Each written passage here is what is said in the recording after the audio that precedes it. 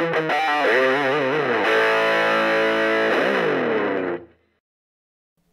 everybody, Laguna here. This is part 2 of kind of my Laguna guitar history series that I've been doing. And so in the last video I showed you the first electric guitar that I ever owned. And so this video is the first electric guitar that I ever purchased personally. And this is it right here. Commonly referred to as, well, simply the Green Dean.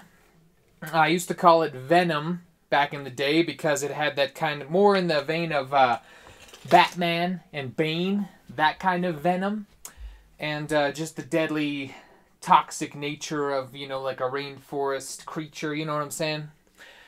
And so I was about 15 when I bought this guitar. I was offered a job at a local pizza place here, Taos Pizza Outback, and I worked there for like 3 months when I was 15. You know, it was mostly okay, but I don't know. Really, at the end of the day, I just hated it.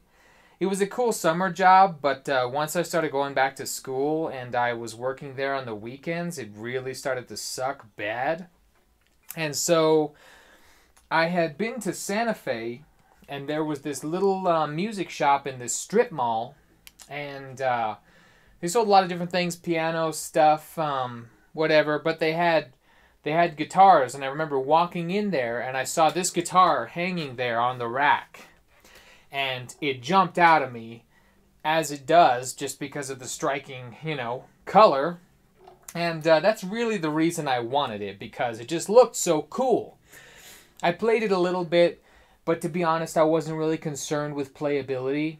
It looked awesome, and at that point I was really into metal, and I was kind of starting out. We were doing the Sectarian Violence metal band, so this was just a perfect metal guitar, and I wanted it, but I didn't have the money at the time.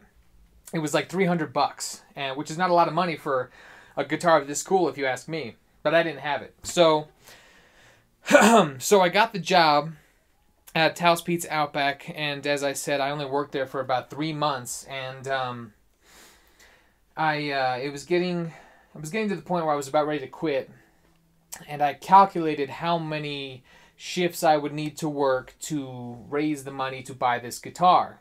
And so once I figured out how long it would take me to have the money to get this guitar, I gave my 2 weeks notice. Now, I was 15 years old.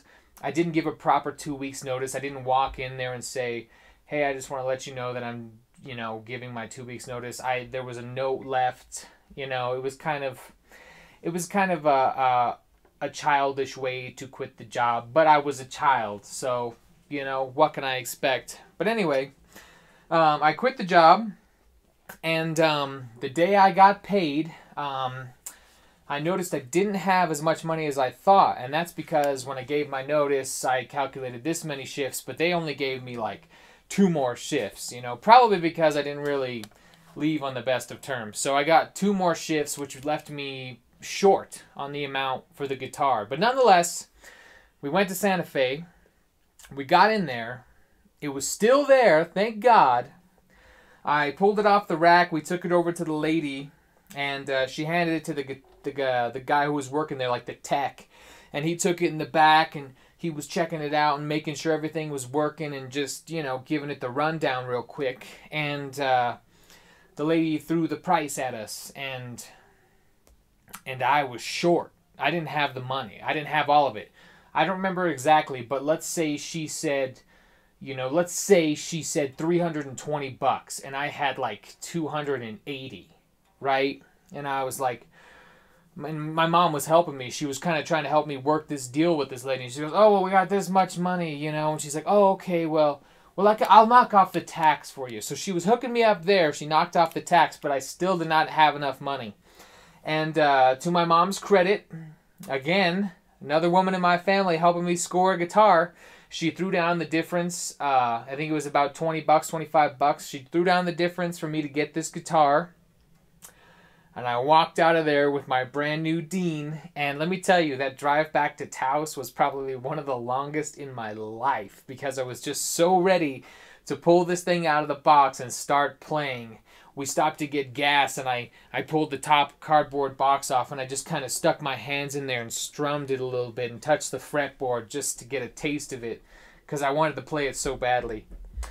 But anyway, I got to play the guitar, and I own it now, and now it's one of my favorite and most classic guitars. So I'm going to keep doing this as long as I've got guitars to talk about, so stick around for the next one, and please like and share.